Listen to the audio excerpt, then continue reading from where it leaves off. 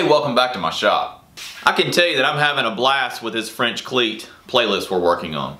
I can also share with you that I read every single comment on this channel. And without a doubt, there's a ton of interest in French cleats and also a ton of interest in locking French cleats. So today, I'm going to take your comments, your suggestions, your recommendations, and we're going to try those out and see if we can make a workable and usable locking French cleat. So with that said, please stick around.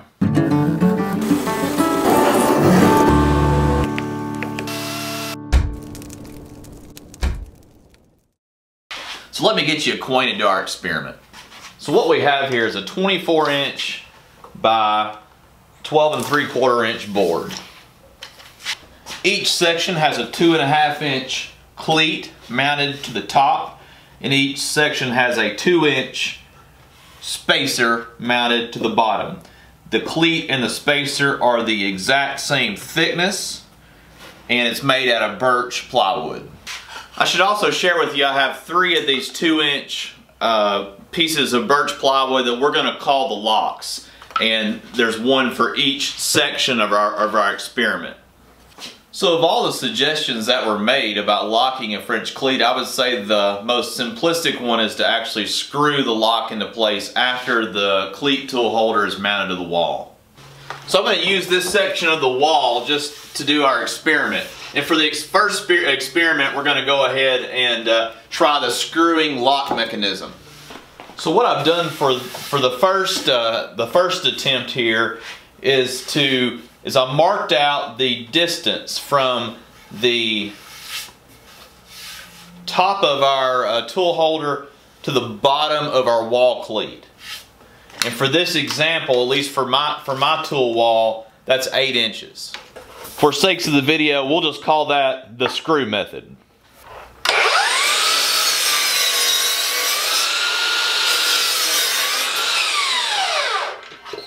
I went ahead and just cut our experiment into 3 pieces. I thought it might be a little bit more accurate to have 3 different tool holders, and we can demonstrate each method at a time. Plus, it's going to be a lot easier to add the locking mechanism when they're in smaller pieces. So for the screw method, we're just going to simply put our tool holder on the wall. We've got marked out where the bottom of our wall cleat is, and then we're just going to simply add a spacer behind it and then put 2 screws in the lock. Now I went ahead and did a countersinking for the screws just to make it look a little bit better, and let's try this out.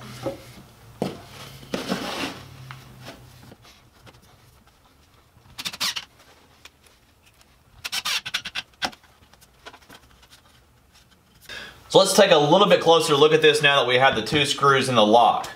I can tell you that the piece is absolutely not going to come off the wall. I mean, unless the board breaks in half or the cleat breaks off of your tool holder, it's not going to come off. Now, I don't love the look of the 2 screws here in the tool holder, but there's certainly some ways that we could hide that in the event that we chose to use this method.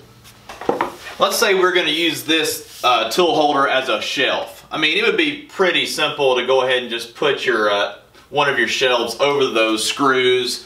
The shelf could be removed. You could take out the screws, and then your tool holder could be removed. I think this is certainly a reasonable method for locking your tool holders to the wall.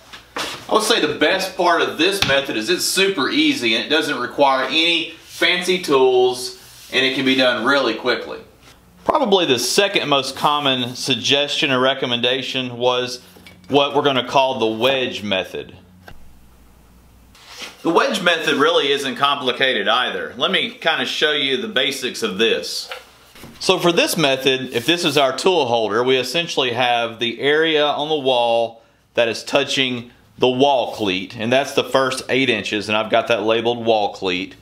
And then the next area is where the wedge will be inserted, and the third area here is where the wall spacer will be. Now, this is the front side of the tool holder, and this is the side that's facing the wall. So I went ahead and wrapped my marks around for demonstration purposes. So this is where the actual wall cleat is, this is where the wedge is, and this is where the spacer will be. Now, for this demonstration, my wall spacer was actually too thin or not wide enough. But if I was building a bookshelf or something else, then I would have went ahead and expanded my spacer up to the mark that I have here, leaving room for the wedge to be inserted. So my original spacer was too low and too thin, so I just moved it up for demonstration purposes. But if I was to do this on an actual tool holder, I would make my spacer the entire width between the wedge and the bottom of the tool holder. Or I might even, if it's a really long tool holder, I might put several spacers in there. But I think you can probably see for demonstration how I did that. Okay, let's go ahead and hang this one on the wall and we can try it out and see if we like it.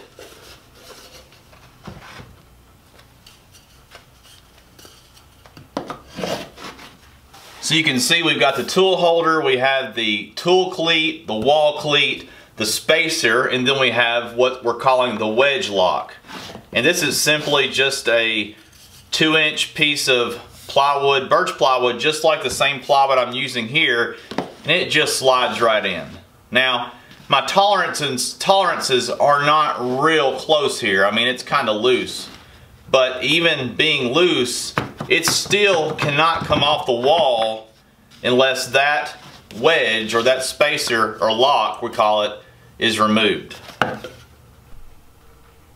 So the third method we're going to call the traditional joinery method. I think you guys will like this one. So what we've got here is we have our third tool holder, and this is going to be called the traditional joinery method. The top portion here will be where the wall cleat is. The bottom portion here is the spacer, really just like before, but the difference in this method is we're going to have an actual wedge here that is added from the side after the tool holder is on the wall, and it's going to be shaped like a wedge, like in traditional woodworking. So I hope you can see this okay. This is the tool holder facing us, the spacer at the bottom, the wall cleat at the top, and then we're going to have a wedge that will be added to the spacer from below, and then a second wedge can be added from the side to actually tighten it up against the wall cleat.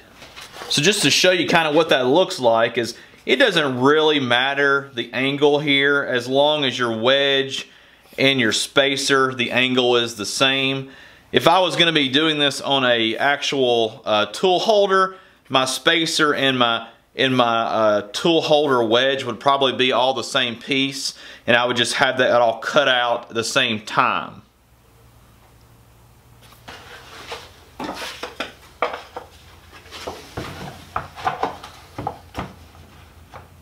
Okay, so let's take a look at this method a little bit closer.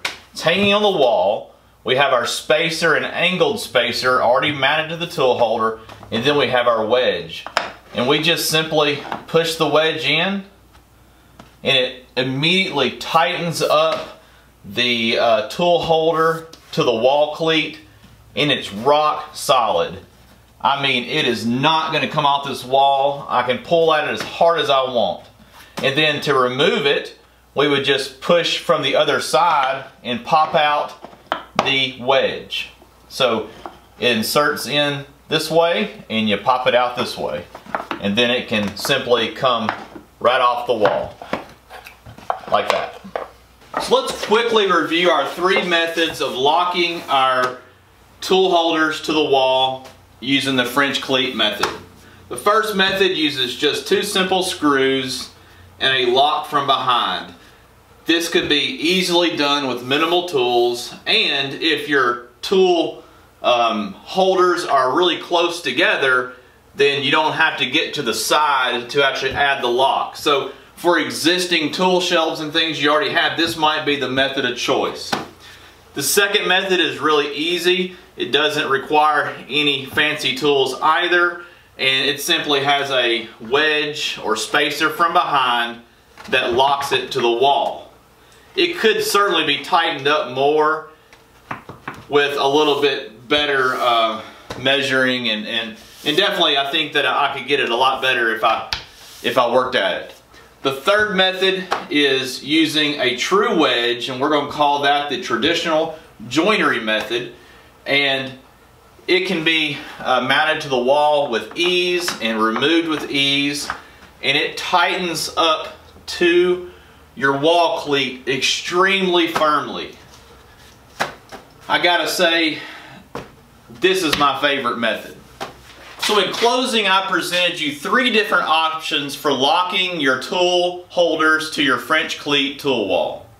These 3 methods were inspired by your comments that you left on my videos. The main reason that I was inspired to make this video was, number 1, I know that you guys have a lot of interest in this topic, and number 2, one of my next projects is a plane till. It's going to require holding multiple planes, all of which have a lot of value to me. I do not want that to fall off the wall. Know in the comments which one of these methods you like the most and which one you think I should use for the plane till. Thank you so much for watching, and I'll see you guys on the next video.